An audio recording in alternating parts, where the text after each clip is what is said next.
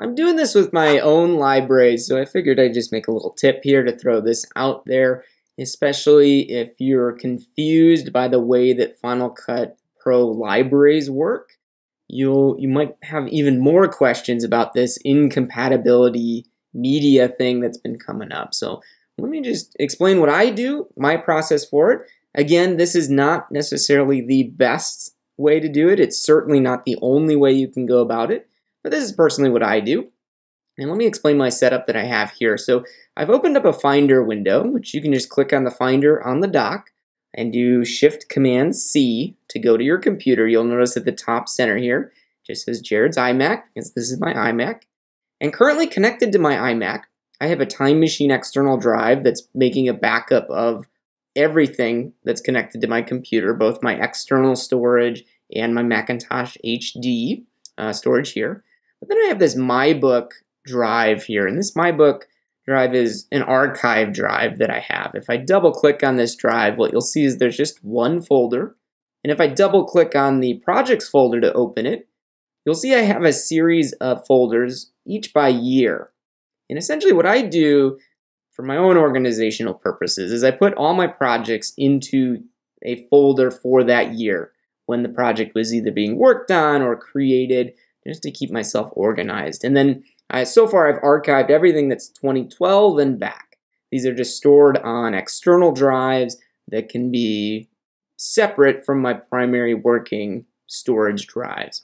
I want to make sure that the libraries, the Final Cut Pro libraries that are stored in this archive drive are going to be compatible going forward. So I want to upgrade those libraries to the current version of Final Cut Pro, and I want to use that new feature to check for compatible media. If there's anything that's incompatible, it'll then let me know, hey, you need to convert these to make them compatible media. So how do I go about doing this to be most efficient? Well, if I went into each of these folders, you would see in some cases hundreds of various projects and other things inside of each of these, and that can be a pain to search for. So what I do, I'm going to hit the little back arrow at the top left here. Actually, just inside of my hard drive, I go in and I do Command F to do a search. So Command F for find. And what comes up here is the search, right? If you're used to the Mac and the Finder, this is just a generic search. But I do a couple things to modify it. First, I'm going to click on MyBook A because I only want to search for projects in the MyBook. And then I'm going to search for, instead of kind is any, I'm going to change it to kind is other, because Final Cut Pro library is not an option there. I'll choose other, and then I can type in Final Cut Pro. I can just stop at L, and it'll find it. And notice now I see a list of 10 Final Cut Pro libraries in this backup drive. Final Cut Pro 10 was released in mid-2011, so it makes sense that there's not too many libraries in this archive. But I can see the 10 listed here. If you're working with your current projects, you might have many, many, many more of these projects. So what do you need to do? Well, if you have a library here, what you're going to want to do is double click on the library to open it. So in this case, I'll click on this music video library. It's going to open it up into Final Cut. And because I have not opened this in a while, it says, hey, this library, it needs to be updated to work with this version, which is what I expected. I haven't opened this in a while, so it was used on an older version, so we're going to want to update it. And again, with this, I preface that you should have either Time Machine or another backup of these libraries, because when you're doing an update like this, it's possible for something to go wrong and corrupt the library or something else where you'll want to use that backup as the easy way to get back. So before you click update, make sure you have that backup. In this case, I know I have a backup of these, so I'm going to click on Update. Final Cut goes and processes the library. It does let you know there that it is making a backup, so there are ways to get around, but you should have a dedicated backup method. So here I am in the music video library. It's now been updated to work with the current version of Final Cut. So now I want to check to see if there is any incompatible media in this library.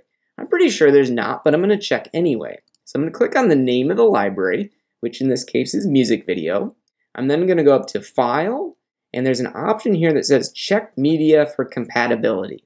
If you don't see this option, you're either working on an older version of Final Cut that doesn't have this feature, or you might be on a newer version of Final Cut where they might have gotten rid of this feature. So this version that I'm currently on is 10.4.6. So that's the version I'm working on. So I get this option, so I'm going to click on Check Media for Compatibility. It goes through and scans it, in this case almost instantly, which I really like.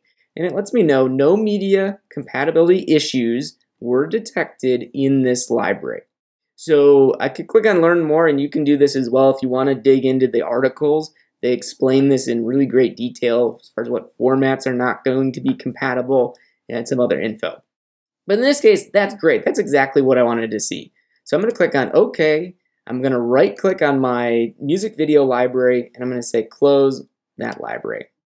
I'm going to use Command Tab on the keyboard to switch back to my search. And now I know I've done the music video library. You'll notice over on the right, I can tell exactly which ones I've done because I've modified them today, right? So I can see I skipped the library here, so I'm going to double click on it to open it. I'm going to update the library, which again, the update can take some time depending on how much media is there and also what versions you're switching between. So don't hesitate to go get a drink maybe, come back, get a snack, do something. So here I am in the library. I've opened it. It's been updated. So I'm going to click on the library name in the browser, go up to File, and say Check Media for Compatibility. You'll notice this one I did not get a pop-up right away. So we'll just wait and see if we get one. The only thing about this feature that I mean, there's a couple things, but the main thing I don't like about this feature is at this point I have no indication that it's checking the media for compatibility. So I'm not 100% sure if it's gone through and actually checked it or not. So if you run into this, this can be something where maybe it's something with these missing files that it's not being able to check it. I'm not 100% sure why that happens. And it looks like all of these files are missing in my case. So that might be the case. If there's no media, we might not be getting an option for that to check. So again, I've just verified, I've selected the library, gone up to File, check Media for Compatibility. I don't see any pop-up or anything coming up. And also, all of my clips appear to be offline in this library.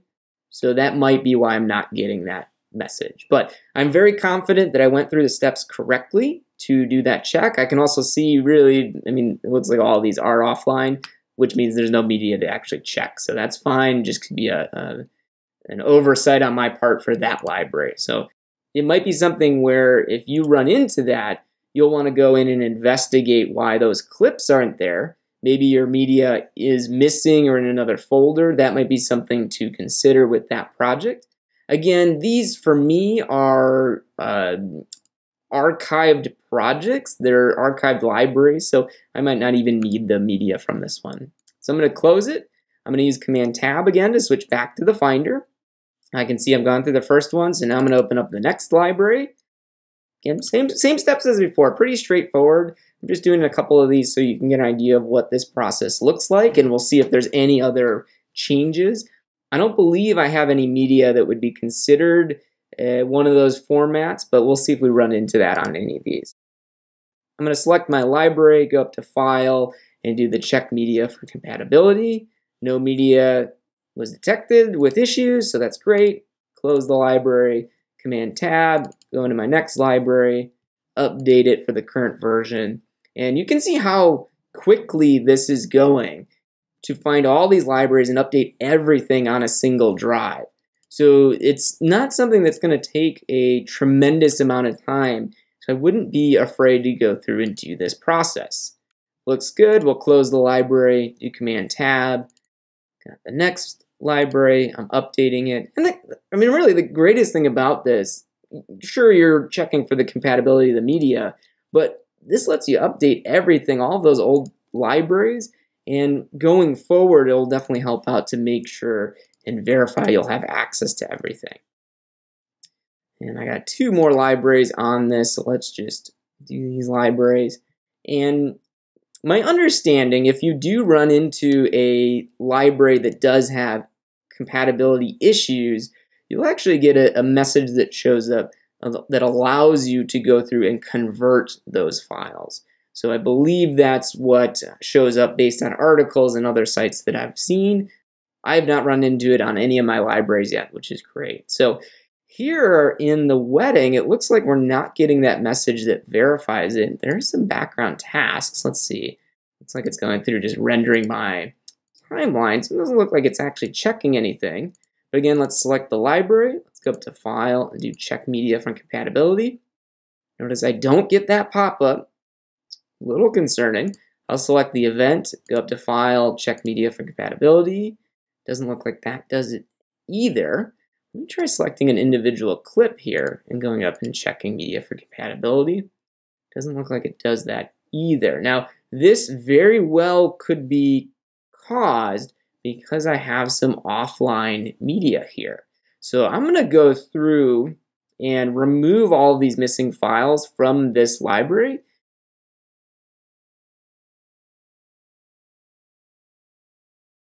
Okay, so I found and was able to remove the missing file. So now I've selected the library. I'm going up to File and saying Check Media for Compatibility. And yeah, there we go. This time I do get the little pop-up message. So it appears, at least in this little test that you saw, that you won't get a check if media is offline, which kind of makes sense. I wish that Apple included some kind of a pop-up to let us know that. But it looks like it's not, that Final Cut is not checking or verifying that your media is going to be compatible unless those clips are connected. So that's an important thing to point out there. But I've done it with this library, I've updated it, so I now can close that one. I'll do Command Tab again. It looks like I have one more library here to update and check. So I'm gonna have that go through and update. While this one's going, I want to mention one other thing, that these are all Final Cut libraries that are libraries, meaning they're not the older version of Final Cut Pro 10 that were events and projects before a library was created. So if you do have much older events and project, like the older version of Final Cut, if you do have those, you'll want to get those updated to the library format first and then go through this check. So this one's opened, it's updated. Now I'm going to check for media compatibility. Awesome, no issues in this one. So I'm going to say, okay, that looks good, and let's close out this library. I'm going to take a quick break here and come back with a library. I'm going to find an incompatible clip so you can see what those steps look like, because I'm curious too what it looks like. Seems like it's very easy to do the conversion. So let's do that next after this break. All right, took me a few minutes because I don't have any incompatible media, at least that I can find. So I created a clip using MPEG Stream Clip. I just converted this one clip into an H.261 formatted clip, so it's not going to be compatible. And when I tried to import that clip into Final Cut Pro 10, I got this message that lets me know, hey, this media is not going to be compatible, so I could convert it right now, which is kind of cool, right? If it detects on import that you're importing some old media, you'll then get that option to convert it. I'm going to skip that step right now and just import it normally, just so we can do the conversion. So here's that clip. Looks like it's been imported. It's an awful clip because of how I converted it there, but that's okay. But if I click on this library, you'll notice I do have a little alert symbol on that library, and I don't see anything inside of the inspector here to indicate what that alert is for. Let's see if I hover over it. I don't think, yeah, the tooltip, nothing gives me an indication right now why that is. But if I go up to the File menu, I can hit this Check Media for Compatibility, and notice now it did find that I have a clip that's not going to be compatible. So if you find this, you might find you have a project or a library that has hundreds of clips that need to be converted, but luckily you can just go here and hit the Convert button. And in our background tasks window, it went almost immediately, because it was only one really short clip. But it has now gone through and converted that clip for me. If I select the library here, notice there's no little symbol. If I go up to File and Check Media for Compatibility, everything looks good now. And I'm curious too, if I right click on it and say reveal in Finder, bring up a Finder window here, and here is that converted clip. Let's open that file and do Command I, and I can see here it has been converted, and it's been converted using Apple ProRes 422 with the size of that video. Let me compare it to the original file. Open up this one, do Command I. Oh, we already have the inspector, so it's there. So let's do Command I. Let's see if I can get, yeah, I can't get 2, that's okay. So notice converted clip is format ProRes 422. Original clip format is H264. That's interesting because it is saying it's converted here. So looks like QuickTime's doing it on the fly and converting it. But the original was an H261. That's what I used to make that file to make it incompatible. So when you use Final Cut or Compressor or iMovie, any of these, when you use Final Cut though to convert it, it's converting it to a ProRes file, it looks like, at least in my case here. So that's the conversion process. Again, you don't have to be worried about this, but it's something I would recommend going through and checking all your old libraries. Even if you have hundreds of them, this process is going to be fairly quick. I mean, it may take a couple hours or even a couple days to go back through all of your libraries. However, that time is going to be really well spent. You'll be able to save so much time in the future because you won't have to worry about going back to an older version of Final Cut or Mac OS to upgrade things. I think you'll be in a much better state. So do this now. You'll save yourself some headaches in the future. And if you do run into any issues with this process or other questions, don't hesitate. You can send an email to finalcutprohelp@me.com or leave a comment below. I'm always interested in seeing how things are working out, especially with a new feature like this.